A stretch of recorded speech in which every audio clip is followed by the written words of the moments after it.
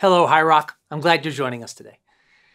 I grew up locally in Concord, Mass., home of the Old North Bridge, where the famous "Shot Heard Round the World" ignited the American Revolution.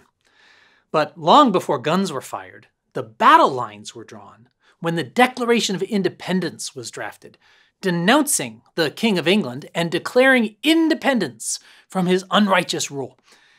Endorsing the Declaration was considered treason by the British government, but undeterred, Massachusetts Representative John Hancock was the first to step forward and sign it with large, legible letters, thus renouncing any obligations to England. Now, he was an educated, wealthy man who could have prospered under the current regime. But he believed in American ideals like democracy, freedom of speech, freedom of religion.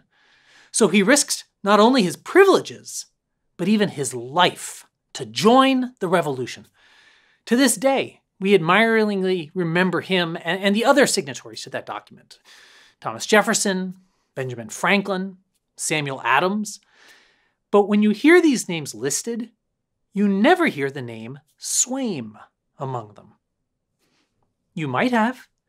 My family was a part of the revolutionary struggle. The Mayflower, after leaving Britain, spent several years in Holland before venturing across the Atlantic.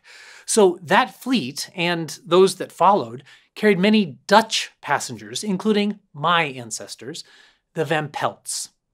According to family lore, when the British Crown tried asserting control in the colonies, many indignant Dutch settlers formed an insurgency movement and received tattoos with the initials of their mutinous motto, sworn to withhold allegiance from invading monarchs.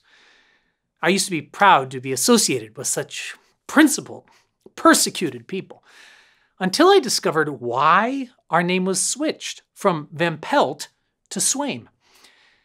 When these revolutionaries were captured by British troops, rather than stand up for their convictions, some would hide behind the very tattoos that were supposed to declare their defiance. But no, officer, you see, I'm not one of those seditious Van Pelts. My name is Swaim. Whenever I meet other Swaims for the first time, they tell the same story, usually with an air of pride. But perhaps we should be more embarrassed, because those of us who are Swaims today are simply the descendants of those who lacked the courage to live out what they claimed to believe. The reason you've never heard of Senator Swaim or Pastor Dave Pale Ale is that despite all their tough talk, when their convictions became costly, my ancestors wimped out. They believed in the American ideals, but they believed even more in British bayonets. They believed in freedom, but in the moment of decision, they chose to fit in. Trying to play both sides, they received neither the fleeting benefits of full cooperation with those in power, nor the enduring rewards reserved for true revolutionaries. I share this story because just like my ancestors believed in democracy, many of us believe in God.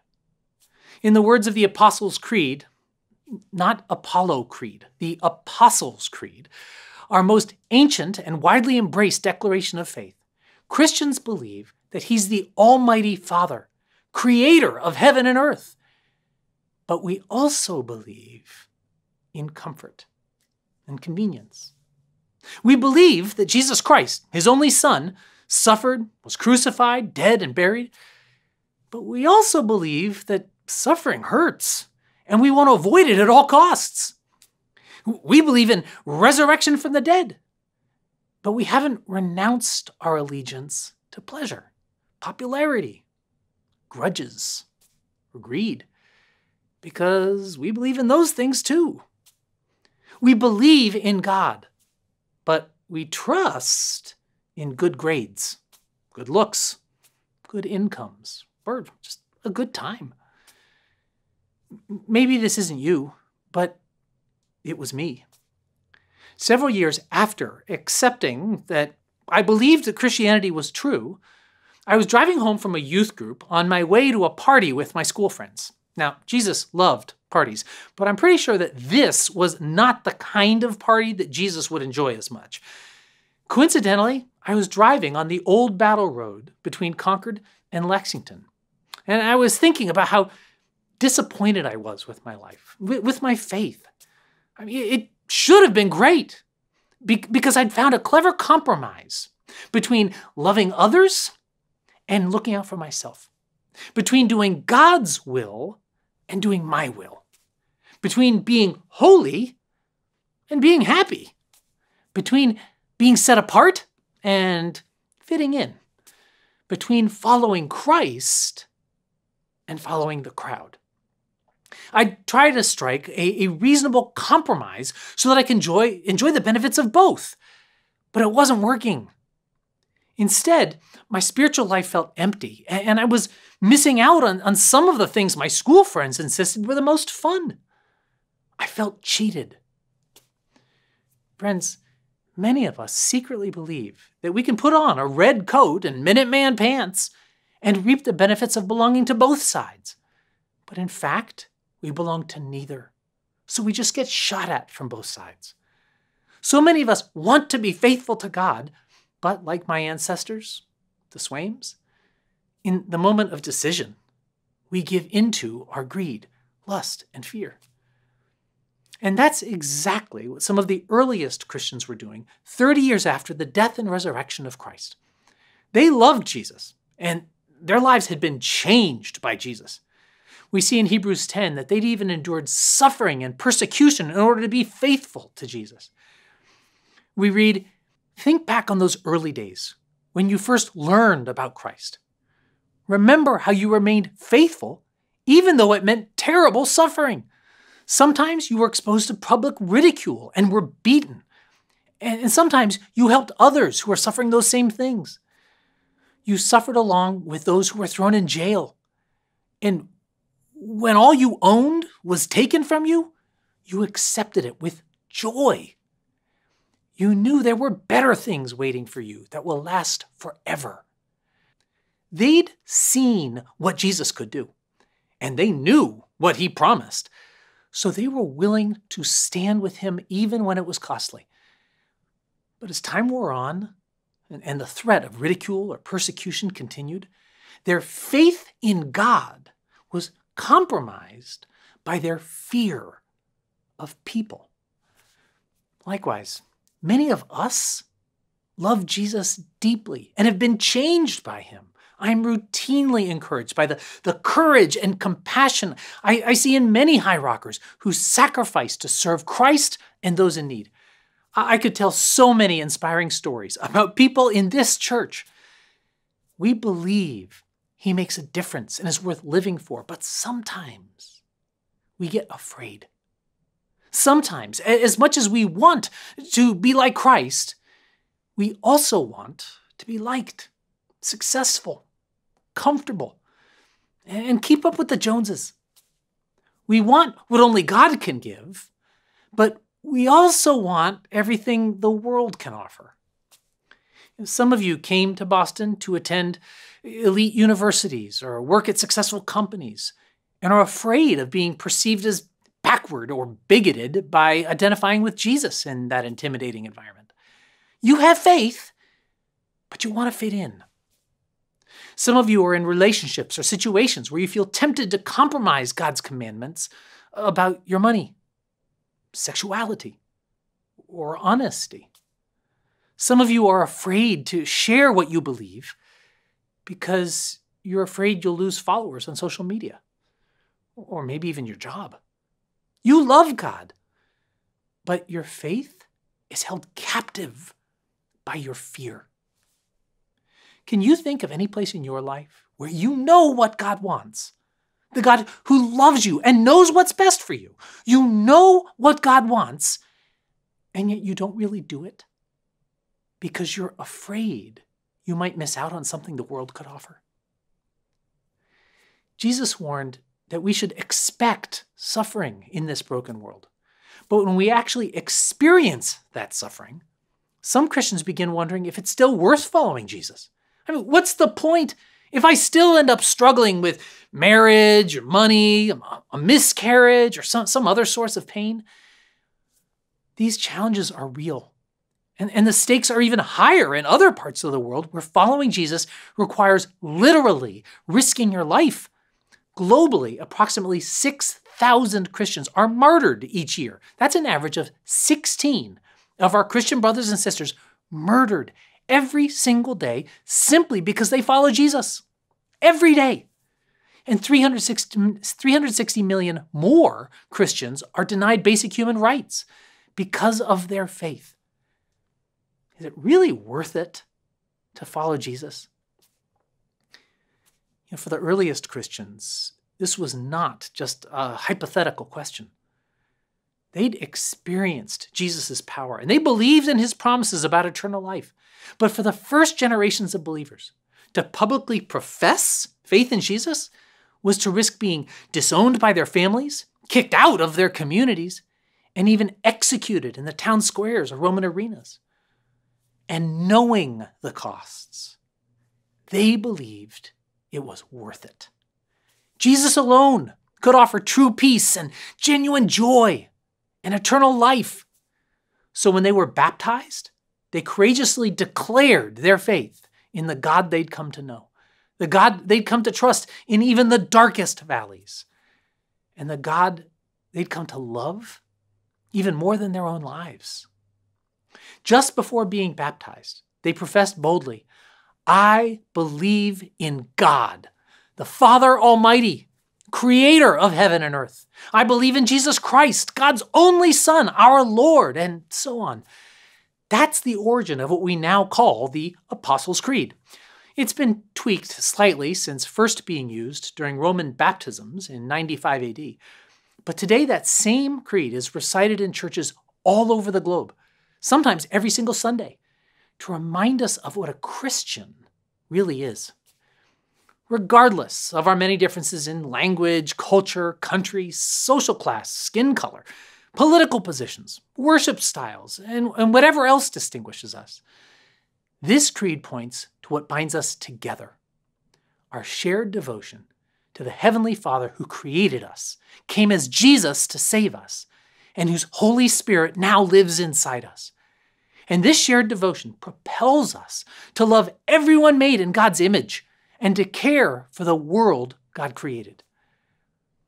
As we do every decade at High Rock, this fall we'll be studying the Apostles' Creed phrase by phrase in order to be reminded once again of what it actually means to be a Christian. And we'll begin today with the declaration, "I believe." Because misunderstanding this will make us miss what this creed is supposed to be. Many Christians assume the Apostles' Creed is just a boring list of arcane religious doctrines. When I started attending a church that read the Apostles' Creed during services, I'd look ahead at each article to ascertain whether I agreed with it before I said it. Jesus Christ? Yeah, I believe in him. The Holy Catholic Church? We're not Catholics, are we? What does that mean? I'm just going to keep my mouth shut on that line. This approach reduces the creed to a catalog of Christian certainties. Other people believe in karma, the Buddha, Keynesian economics, fate, rabbit's feet, horoscopes, or UFOs. But we believe in God, the Father, Jesus Christ, and the Holy Spirit. But that's not what this is. Just consider what's missing. Not even one word about the Bible, atonement, prayer, or communion. I mean, these are essential elements of Christianity.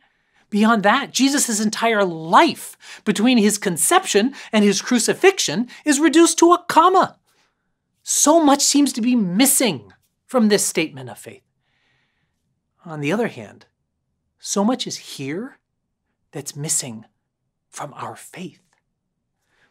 Many Christians believe theoretically in God's forgiveness, but don't truly receive it for our sins or extend it to others. Many say we believe in an almighty God who loves us like a father, but we don't live with real trust, and we're full of fear. We may recite, "I believe in the communion of saints," but we want to pick and choose who deserves love or attention. For Christians like these, "I believe in God" means little more than, "I believe there may be a God out there somewhere." But the creed's not supposed to simply be a list of ideas we agree with. It's a personal pledge of allegiance to the God we believe in. It's not a dry accounting of what we think, but a passionate declaration about whom we love and live for. Today, we use the word believe to mean, "I think, but I'm not so sure. Is it going to be sunny tomorrow? I believe so, but I don't really know. Do you think the Red Sox can make it to the playoffs? I believe so, but I'm not going to bet my life on it." Today, believe is a very weak word.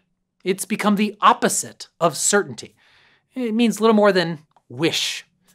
But the Latin word credo, translated "I believe," which is the first word in the Apostles' Creed, is very different. And the English word believe used to be very different too. Believe comes from the German word belieben, meaning to love. So originally, "I believe" described a passion, a devotion, a covenant, a vow. The difference between a list of doctrines and a creed is the difference between a marriage book and a marriage vow. A marriage book is more complete and complicated, but a relatively brief marriage vow is more powerful because it's a life-changing covenant. Regardless of whatever else may happen, I pledge to love, honor, cherish, and be faithful for the rest of my life. Likewise, the Apostles' Creed is the vow Christians in every nation and generation have taken as they enter into an eternal covenant with Christ. It's not enough to affirm that God is real and Christianity is correct. James reminds us that even the demons believe there's a God. Saying, "I think it's true," doesn't make me a Christian any more than saying, "I think she's amazing," makes me a husband. Noticing that Michelle is cute and kind, even realizing that I'm in love with her, is different from vowing to love her, for better or for worse, in richer and poorer, for the rest of our lives. There was so much about Michelle that I didn't know back when I first made that vow. There are still so many things I don't understand now, but I am 100% committed to loving her for the rest of my life. A wedding vow means that every other dream and desire must defer to my primary allegiance to my wife. Even choosing to get married won't matter very much unless it affects every other choice I make from that moment on. My ancestors believed in a democratic revolution, but they weren't ready to give their lives for it. Conversely, in saying with the creed, "I believe in God," I'm not affirming that there probably is a God, but giving my life to him. Jesus began his ministry by declaring, "Repent, for the kingdom of heaven is at hand." Jesus challenges us to renounce our allegiance to whatever currently controls us, whether it's our love for money, popularity, security, or simple self-interest, and transfer our citizenship to the kingdom of heaven, obeying and trusting in God rather than whatever the world has to offer. People tried to kill Jesus, not because he was promoting a religion, but because he was instigating a revolution. So when those first Christians being baptized in Rome declared, "I believe," they were asserting that rather than belonging to the Roman Empire, I give myself to God. Rather than serve Caesar, I serve God. Rather than trust Rome for my future security, I trust God. Rather than seek rewards from Rome, I seek rewards from God. Rather than obeying their customs, I'm obeying God.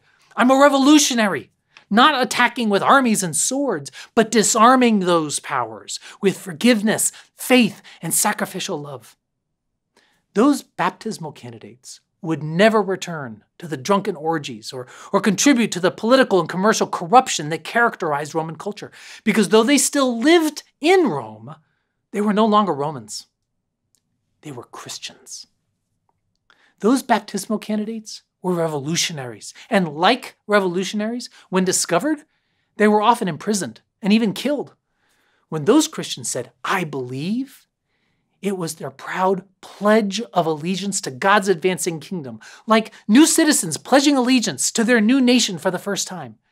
It was their commitment to live for Christ and even die like Christ, because we know that the God who raised Jesus from the dead will keep his promise to raise us as well.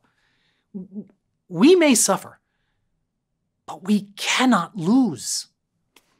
The life of courage and compassion that follows that vow is what the writer of Hebrews calls faith.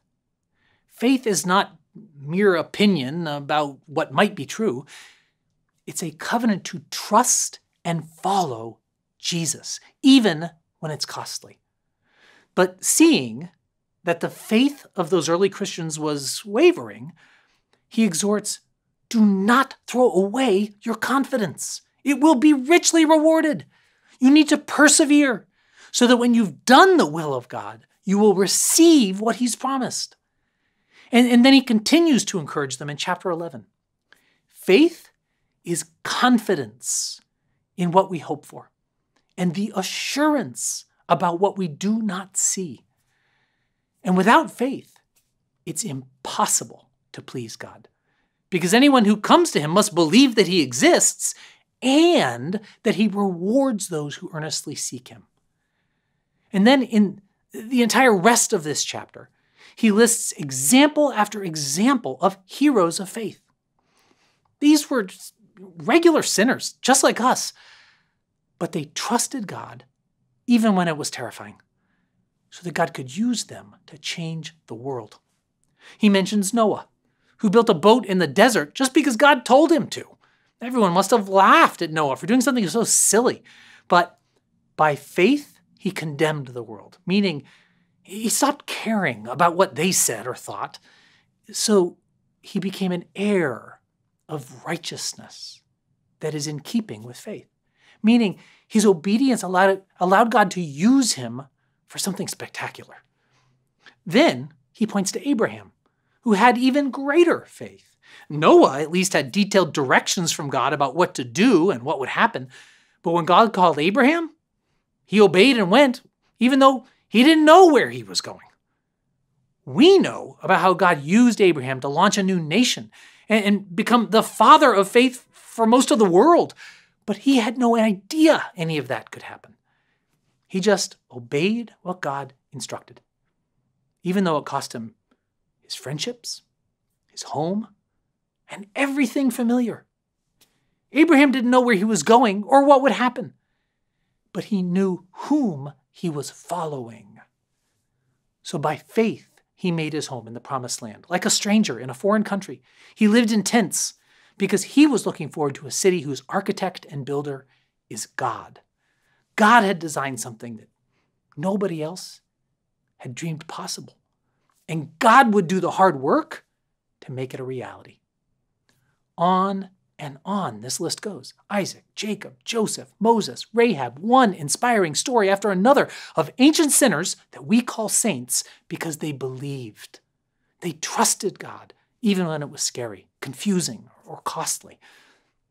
Therefore, the writer of Hebrews concludes, since we're surrounded by such a great cloud of witnesses, let us throw off everything that hinders and the sin that so easily entangles, and let's run with perseverance the race marked out for us, fixing our eyes on Jesus, the pioneer and perfecter of faith.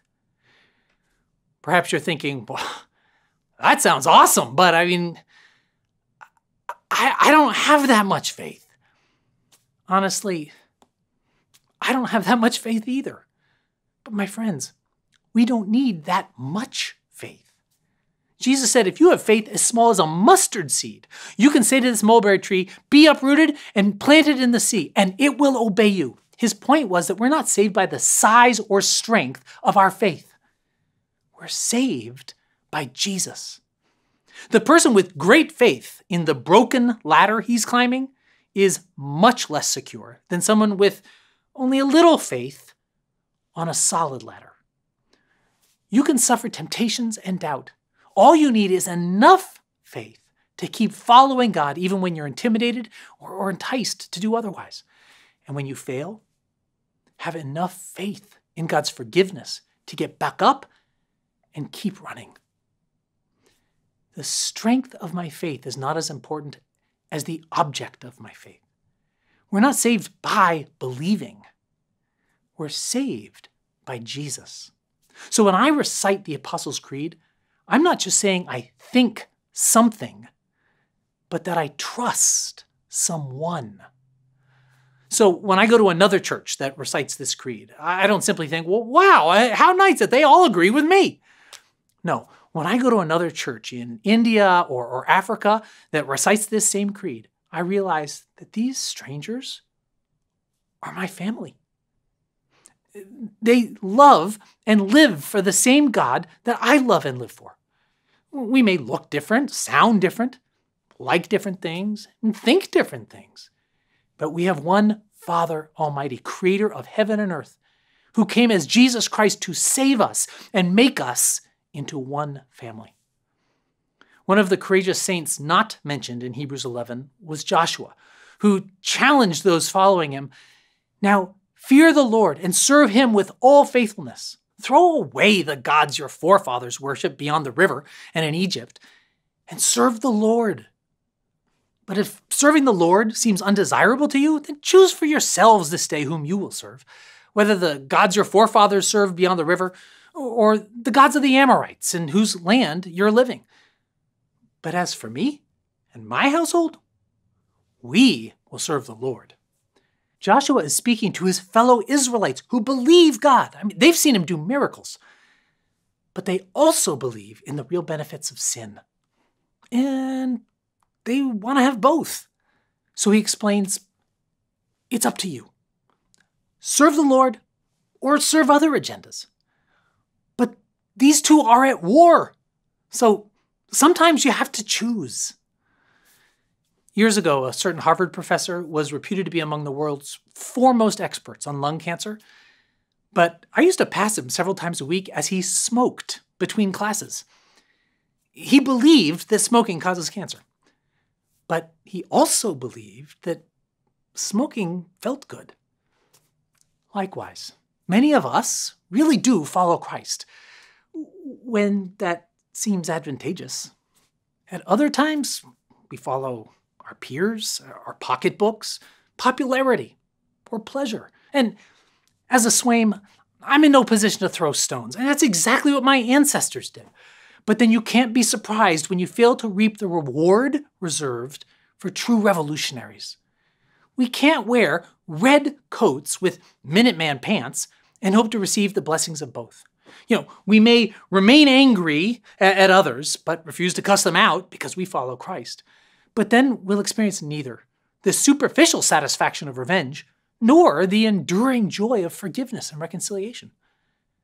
We can give 10% of our money to the church, but spend the rest on selfish indulgences. So we get neither the fleeting pleasure of maximized materialism, nor the genuine joy of true generosity. My friends, some of us need to make a choice. Wanting the best of both worlds, we search for a compromise that will let us obey God without forsaking the enticements of the world, just like I was doing during my first years of following Jesus. I believed in God, but my life didn't reflect that because I also believed in the American dream, obeying my feelings, and serving myself. So that night, decades ago, as I drove along the old battle road between Concord and Lexington, thinking about how dissatisfied I was with my divided life, a song with these lyrics played. There's a wealth of things that I profess, said that I believed, but deep inside, I never changed. I guess I'd been deceived. Because a voice inside kept telling me that I'd change by and by. But the Spirit made it clear to me that kind of life's a lie. I have decided I'm going to live like a believer. Turn my back on the deceiver. I'm going to live what I believe. That night in the car, I acknowledged that it's not enough to believe that God exists. I needed to choose between following the heavenly Creator who loved me enough to come as Jesus to save me and the other fraudulent gods that I also ran after. I sang that song out loud as my prayer, as my pledge of allegiance, as my covenant to Christ. I believe in God. No more compromises, no turning back. It was a costly decision, but it was an obvious decision. It was the best decision I ever made. That's the spirit of the Apostles' Creed. It's not to be said in drone repetition, but as a revolutionary declaration of independence from other authorities or agendas and a passionate pledge of allegiance to God's kingdom instead, which includes allegiance to the community of other revolutionaries making the same vow. It's the start of a revolution that begins in us. We change. We grow. The battle may continue in my soul, but the balance of power has changed forever. As a result, when we recite the Apostles' Creed in our congregation this fall, we won't begin with the traditional formula, Christian, what do you believe? As if our faith is a list of facts. Instead, we'll begin with a question that directs our attention to the revolutionary and relational spirit of what we're declaring. Christian, in whom do you believe? And we'll recite it together because it doesn't just describe our relationship with God, but is the foundation of our commitment to each other and to the mission that God's given us, even when those commitments feel costly. Each week, we'll study this creed so that we can better understand what we're proclaiming. But comprehending it more fully is only a tool that helps us commit more fully. If you believe in God, but have never made the decision to trust in Him, to forsake all other allegiances and follow Him, do that right now. Because in this series, your pastors don't just want to instruct you in the historic doctrines of the church. We want to inspire you to live a life built on the reality of who God is, what He's done, and what He's promised to do in the future. We want to inspire you to be lovers of the truth and servants of those who suffer. We're a part of a revolution, and we won't give up or back down until our Father's will is done on earth as it is in heaven. What would it mean for you to declare, I believe, with your life? Perhaps as you respond to pressure to fudge data in an academic paper or financial sheet, or deal with your own finances, make career decisions, relationship decisions, respond during an argument, or sit alone in front of a computer late at night. What would it mean to not only believe the authority of God the Father, but also trust in the power of the Holy Spirit to enable us to obey and to seek forgiveness through Jesus when we fall short? If you're not yet a follower of Christ, my goal in this series is not simply to convince you of the reasonableness of our ideas about God. I want to introduce you to our Creator and Savior people have gotten to know through 100 generations. I want to inspire you to live differently as you increasingly trust our Father Almighty, Creator of heaven and earth, and in Jesus Christ, God's only Son. I want you to fall in love with the living God. That is my dream for all of us this fall.